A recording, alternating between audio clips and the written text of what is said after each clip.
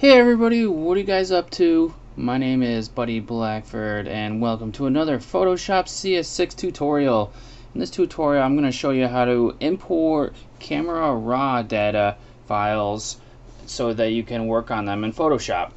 Now what I did is I got some free raw files off of this website here called rawsamples.ch, and then you can download a sample of a camera raw file from any of these types of cameras.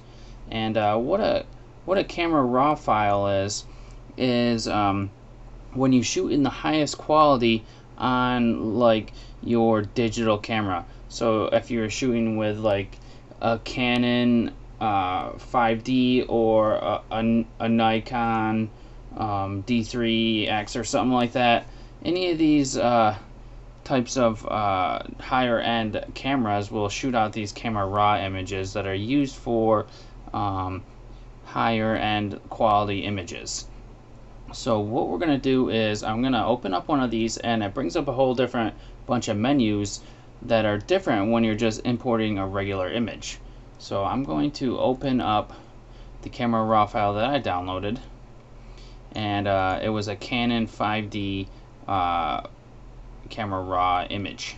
So I'm going to open that up, and it brings us to this screen here where we can do a few things differently to our image and adjust it before we bring it into Photoshop.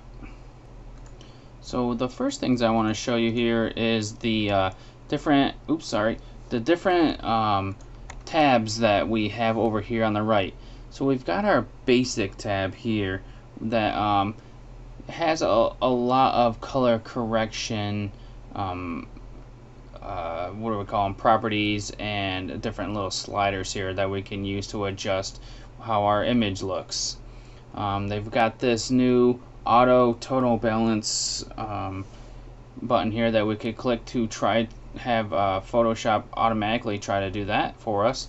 If I click on it, now we get more brighter colors, and it looks pretty sweet. So that's something that you can mess with in here in Photoshop.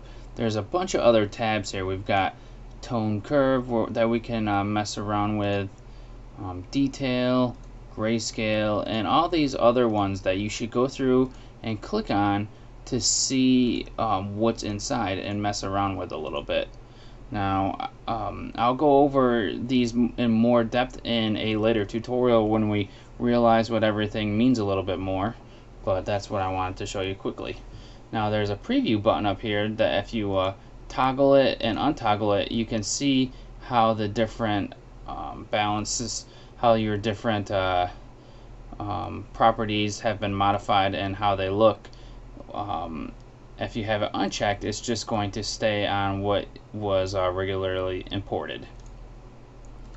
Now there is a set of options up here where we have our zoom tool, our hand tool, where we can move this around if we needed to. So if I zoom in enough, I can use my hand tool to move around. We've got our color sampler and white balance tools here. Targeted adjustment. We got our crop tool. So there's a few different tools here that we can use to edit our photo here. And then we also have the zoom level down here at the bottom that we can use, and there's a couple presets here, and then we also have the fit view, which is handy. If I come down here and click on the file name here, I can change the color space, the bit depth, the size here, and some of the resolution and everything in here. And then I can check this to open up as a smart object if I would like, and I'll go over that stuff later on. So we can change all this stuff to what we want it to be. So I'll just hit OK. I'll just hit cancel because I didn't want to change anything.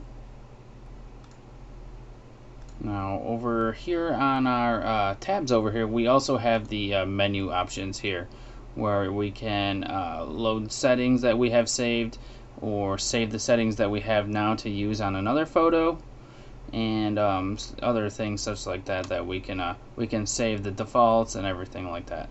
So that's how we import a image into the Camera Raw.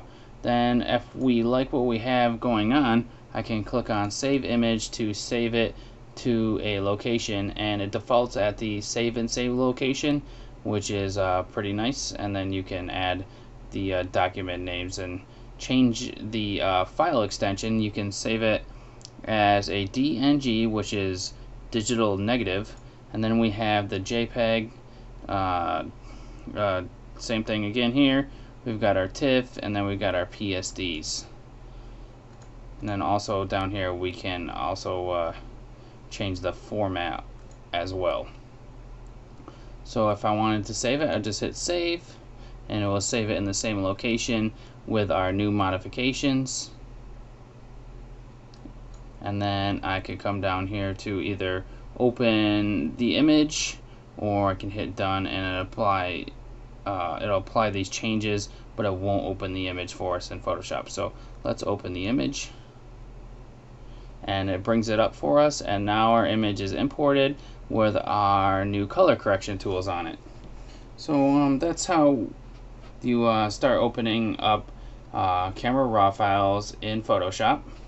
And as I just wanted to show you that it was a little different from importing just regular images, because you get to mess with more color correction and tone values and everything like that. So it's pretty cool what we got going on there. And I'm just going to end the tutorial here, I guess. So thanks for watching this one, and we'll go more into depth about this later on. So thanks for watching. See you guys later.